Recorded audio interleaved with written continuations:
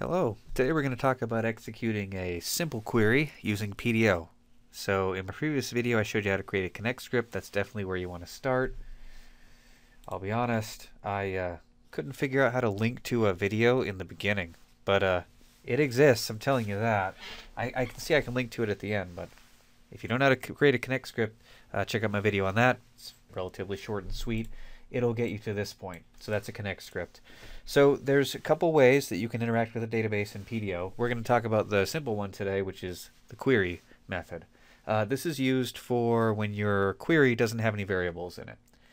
I think you're going to be more interested in prepared statements, and I will make a video on that as well. But in this one, I'm just going to show you what a query looks like. So let's say we want to do something like just select star from a table. There's no where. Let me show you what that table looks like. So I'm looking at this table. It's called hitters. Let's get familiar with it. All lowercase. All the fields are all uppercase except uname. I'm just going to pull the names. So name is all uppercase. Name of the table is all lowercase. All right. So we're talking about querying. The first thing we're going to do is write some SQL. If you don't know SQL, this isn't going to go well. That being said, I think getting started with SQL is actually pretty easy. I think. At least in my opinion, because you don't have to do complex things like joins and unions. You can just do stuff like select star from hitters.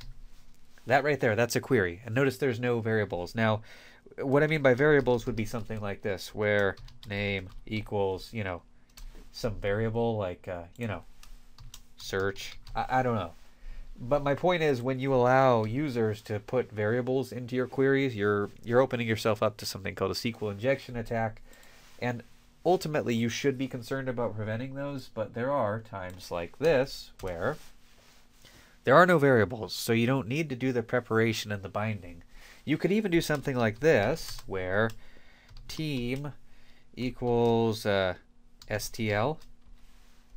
You notice this is a query with a where clause, but there's no variables in it, so we don't really need to worry about a SQL injection attack. These are all good candidates for what I'm about to show you. All right, so if my SQL doesn't have variables in it, then this can be as simple as creating a variable called result. It's probably going to be, I don't know, sometimes I call it results, sometimes I call it results. If I know that I'm going to get a big set of stuff, so I kind of want to call it an S, but it's just a variable, so I won't. And I'm going to use that connect script, and I'm going to call this query function. Now, you should use the query function if you can, because it's easy. You don't have to execute. You don't have to bind anything. You don't have to prepare anything. I just want to execute that query. Now, here's the problem with this. I'm telling you, I think this is going to work. And this is probably the first video that you're going to watch after your connect script. We don't know if it works. There's no way to tell without displaying the results. So this is where I get all torn up about this. Like, I could end this video now because we're done, but I don't actually know if it worked. But yet again, I also want to make a video showing you how to display these results.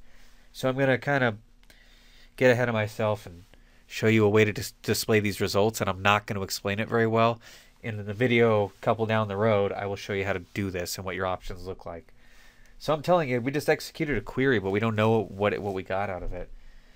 So if you want to do something with it, probably what I would want to do, the easiest thing I could do is make a while loop. This while loop is going to serve the purpose of iterating over that set of results that we got.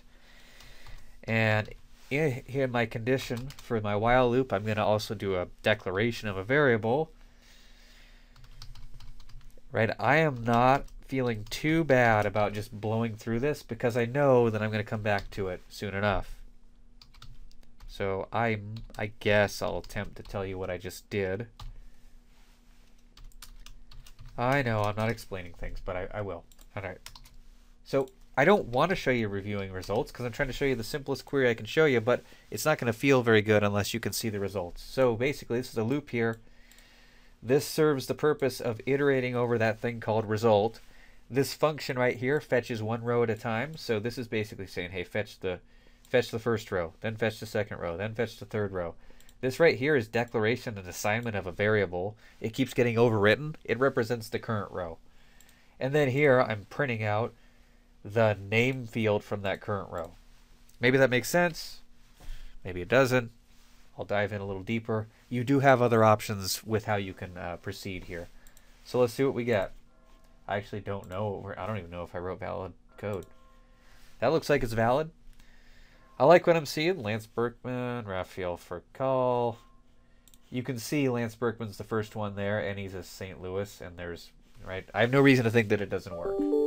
So there are other ways you can display those results. I didn't really want to show you how to display your results, but as you can see, if I didn't have this, it would just be, oh, let's assume that this query worked, and you wouldn't know that it did. But now you know that it did.